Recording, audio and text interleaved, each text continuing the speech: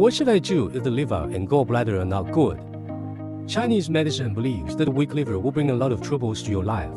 So what should we do? Today I will teach you a few tricks that you can do while sitting, without delaying your watching TV or chatting with your good friends. Just beat a knock on the gallbladder meridian raises Yankee.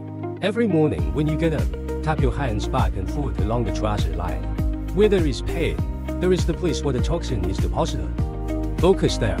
Knock on the gallbladder meridian for 10 minutes every day until you get hot, which can promote the detoxification of the liver and gallbladder and enhance your body's immunity.